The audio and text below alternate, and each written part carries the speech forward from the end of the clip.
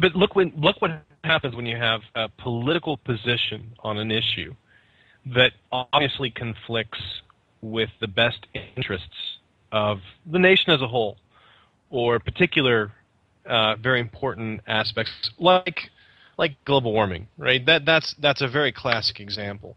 It's in everyone's best interest to get to the heart of the matter and start addressing the problem. But because it's become a politicized debate, there are certain positions that politicians have to adopt publicly. Now, I think behind the scenes, they have a very different perspective. It might be that they are perfectly aware of what they're doing, but they're in conflict with their funding sources. You know, if you're primarily funded by automobile manufacturers, and the best thing for the nation is to improve the average fuel economy of every fleet, then obviously you have a conflict of interest, and your conflict will lead you one way or the other. But I don't honestly think their public position, whether UKIP is pro-homeopathy, anti-global warming, will necessarily dictate what policy they adopt. It's much more to do with who's providing the votes and the money. And in the U.S., the money is the votes, or are the votes. I think it's worse than that, because with global warming is a reality that it requires hard, dedicated answers. This is not easy. This is looming, and it means a lifestyle change. It means a change in technology is required, and we don't have it ready. And it means that there are some very, very serious repercussions, and people don't want to deal with that. And typical, the people that we're talking about is that with religious thought in general are trying to avoid reality in the first place. So when you give them a really scary one that will require that they take responsibility for something that they do, and one that will require for them to come up with answers, and we know that typically they don't take responsibility, they don't come up with answers. They want to avoid the whole problem and pretend that if they can ignore it, that they will go away. This is what you get with global warming. That's why they want it to be a hoax. In my geology class, the teacher, for whatever reason, chose to show an inconvenient truth in that classroom. And the surprising reaction was this redneck kid sitting next to me who said that he drives a 1969 Chevy Chevelle with a 454 with a high-rise manifold and all like this. And he says he's going to continue riding this. It doesn't matter to him what the hell they're talking about. He's going to continue using this gas-guzzling car. He doesn't have to take any responsibility. He doesn't have to make any changes. He can ignore the problem. Now, of course, he didn't phrase it that way, but that's ultimately what he's saying. He doesn't want to take responsibility. He doesn't want to deal with it. He doesn't want to accept it because it means something from him that he has to do, and he's not prepared to do that. Okay, Daniel, I'm going to thank you very much for your call. We've reached there. I see someone, I'm going to remove you, but thank you very much. I see someone in the chat is saying that they desperately want to call in. Be quick, send a Skype contact request through to Magic Sandwich Show. You can do that by clicking on the banner above. And if you do it very quickly, we will get you on. Otherwise, we'll be ending the show shortly. If you're actually going to do that, whilst you are, can I thank very much Cream, who I know is in the room at the moment. He was the person that did the banner for us, and if you go to the banner, you will see links to our Facebook page, our YouTube page, and our website. You'll also see that there is a Just Giving donate button, which will take you to the donation page for the Magic Sandwich Show, MSF, the Doctors Without Borders event, which will be taking place over the 8th and 9th of September of this year. And the contact request doesn't seem to be coming in, but we'll give you a couple of moments. Again, a huge thank you to Tony, who works away behind the scenes, ensuring that this is brought to you in its highest quality and recorded. And when it is recorded, we subsequently post it onto YouTube. And now we've got a contact request, so let's see where we get to with this. Oh, goodness. No gist of topic or whatever, but hey, we'll take a chance on it. Yes, the show will be posted on our YouTube channel, and it will also be posted onto iTunes. Muffin, are you with us? Yeah, can you guys hear me? We can indeed. Welcome to the show. Oh, man, I'm so happy actually to be on. I'll be quick. I'll be so quick. I'm sorry. No, it's no problem. Take your time. All right.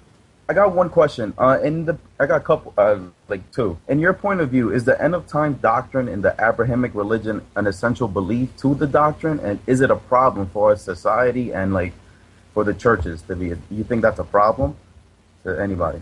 Well, before I don't. hang on, Howard. Why would it be a problem for them? I don't understand. Just the belief that Jews run the world and like Muslims thinking that they're chosen, and here in the States we're suffering from a problem with the Black Hebrew Israelites believing that they're chosen group.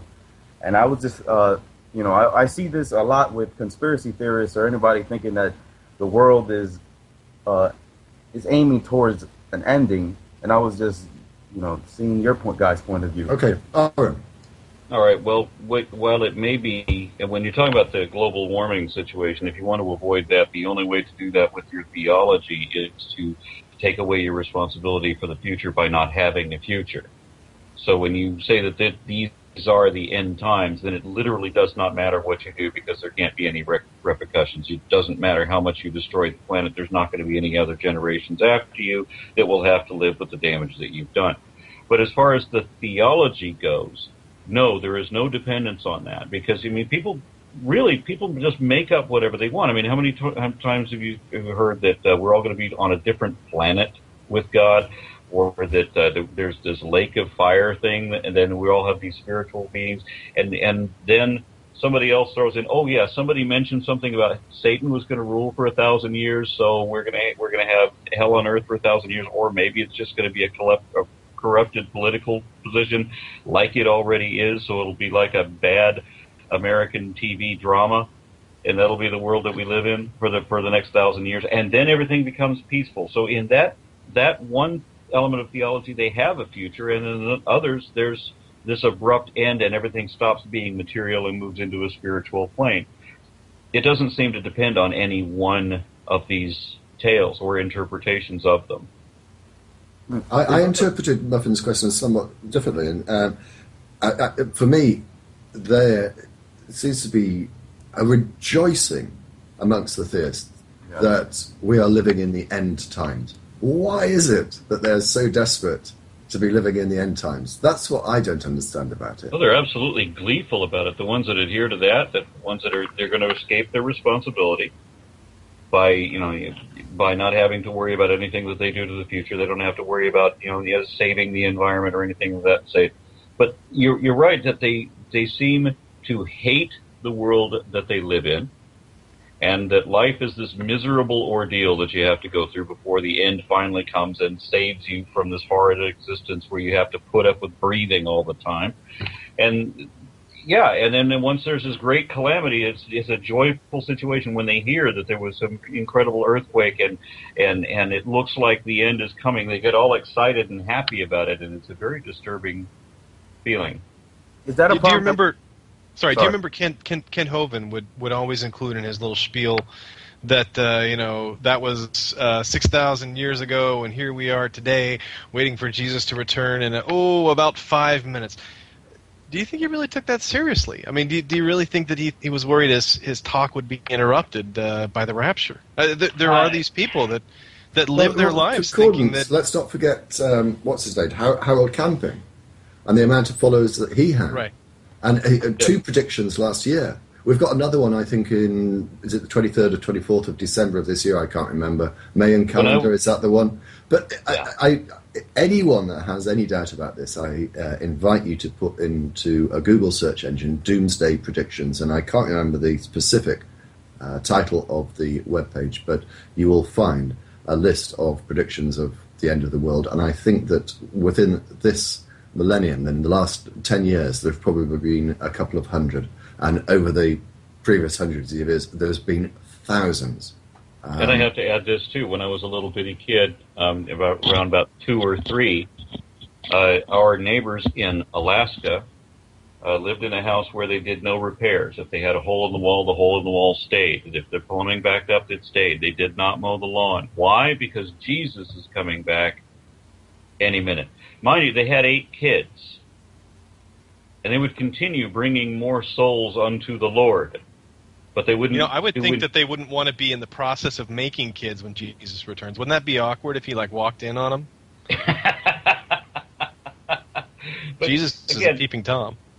look at the perspective of not wanting to be responsible for anything that you do, right? Well, hang on, I've just had this incredible thought. Concordance is absolutely right. Jesus is the peeping Tom, and because God can see everything we do, he's a great voyeurist, isn't he? I don't get to complete my thought. Sorry, Aaron. Hey, Aaron, I'm sorry. It's the first time I've interrupted you all evening. The whole preppers phenomenon, this is not specifically religious, but people who believe that the end of the world is coming or a great calamity, and they're the DPR, you're probably not as cognizant of this, but in the U.S. there are a fairly small group of people who stock their safe room with enough food and water and ammunition to survive the coming apocalypse, whether it be, a robot or a zombie or, the rapture or whatever it may be. They are literally preparing for months of warfare and starvation and general end of the world. I'm not quite sure of the psychology, but I have a friend who is a just-in-case prepper. He's also a deeply religious guy, and I think he doesn't want to say it to me, but that he honestly believes that at some point, there's going to be a religious war something similar. What happens when he comes out when his food runs out and he comes out of his den? Okay, what does he expect to see? He plans on starting over, I think. I'm sorry, Aaron. Go, Aaron.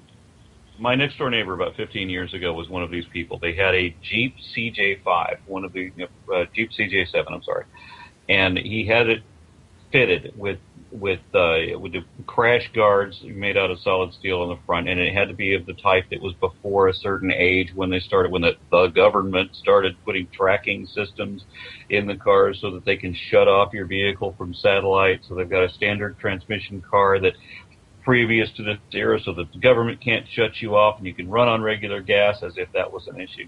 And they have these machine guns. The whole house is full of machine guns. Of course, he's got way too many damn kids. And he has all these bullets that are sealed in vacuum-sealed aluminum casing, so they've always got good, fresh rounds of ammunition. And they've got all this stuff that they were going to go to this underground facility that was being built in Missouri, supposedly, around the time that the comet Hale-Bopp was coming, and that this was when the world was supposed to end at that time. Now, not surprisingly, this guy ended up losing his job, losing all of his money, losing his apartment, and ultimately not having the funds required to get his family to Missouri to hide from the comet, which never actually caused any damage.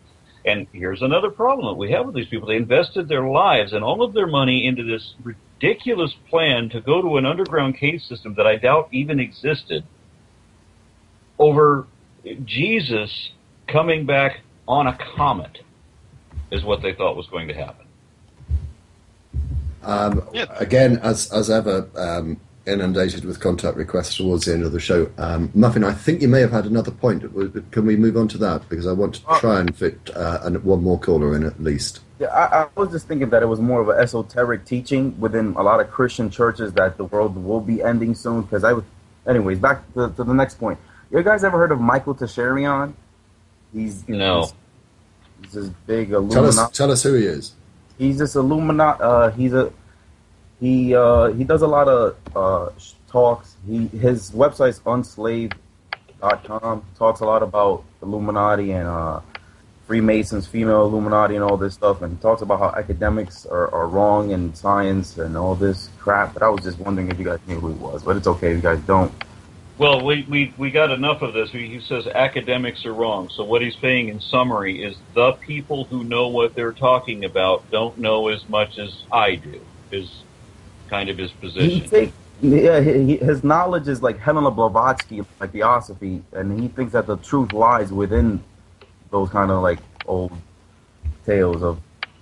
Yeah, we had a member of the chairman of the Board of Education here a couple of years back said that somebody has to stand up to experts, and of course he was talking about somebody that doesn't know what he's talking about. Everyone should know that the truth will not be denied. Social, how can we help you? Yeah, well, I'm live in Kentucky, and here in Kentucky we have, still hear me okay? Here in Kentucky we have some issues with creation and intelligent design, if you want to call it that. But I guess I found out this. Apparently, in our law, we have a statute up that was put into effect in the early '90s. I found out this from going to the NSC website and looking up all the research on what they had, at least on my own state. And I hope the camera works. I was just going to show a picture of this.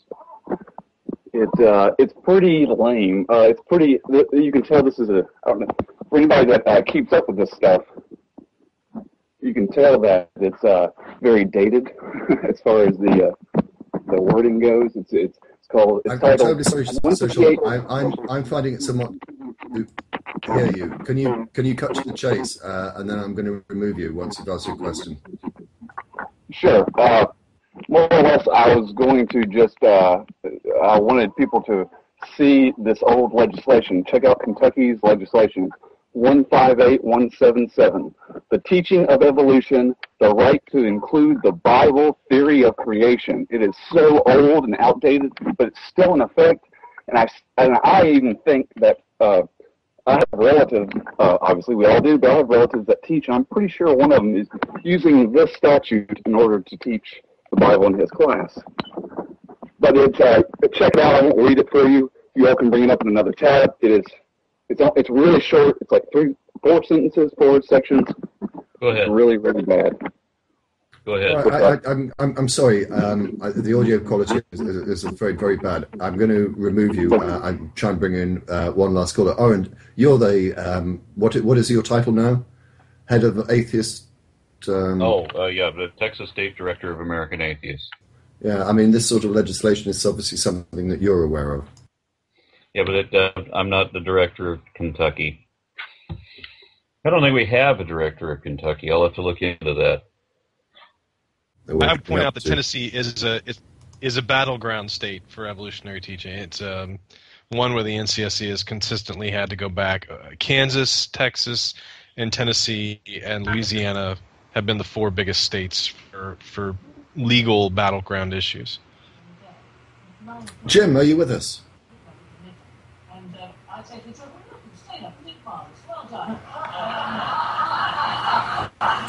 Well, it's nice to hear the television. 5 seconds, Jim. 1, 2, 3, 4. Kick him. You're done, Jim. Kick him. I think he's dead, Jim. There we go. On that note, on that bombshell that Jim cannot speak to us, we will bring the show to a close. Can I thank Aronra and Concordance? You knew I was going to get it in one last time. For being on the show. Can I thank everyone that's come along and watched, and for the callers. And again, I thank you to Cream for doing the banner for us, and to Tony for doing all the technical work in the background. We will back with you in 2 weeks. I have to say that getting special guests on has not been a priority of mine in the last few weeks, because I've been concentrating such time as I have for the MSF charity event, which again, let me remind you, takes place over the weekend of the 8th and 9th of September. If you have anything that you would like to offer for the eBay auction, the email address that you need to send information to is actually above the chat. So on that note, final words, anyone? I just wanted to remind, a month's time, I'm going to be at Denver, Colorado for the Ascent of Atheism. I'm going to be on a panel with a couple of guys you may have heard of, Dillahunty and Seth Andrews of the Thinking Atheists. Well, that's interesting, because although I don't want to give too much away as to what will be taking place during the course of the charity event, the last 3 hours, I think, are Seth Andrews of the Thinking Atheist, Aaron Ra and James Randi, and finishing off with me, Aaron, and Matt Dillahunty. So there you go. Concordance. Nope, that's it. It's great to see everybody. Thank you. Are you going to be at any of these conventions, Concordance? I don't know. We'll see. We'll see. There's all this controversy over sexual harassment. I'm not sure I can contain myself. On that bombshell.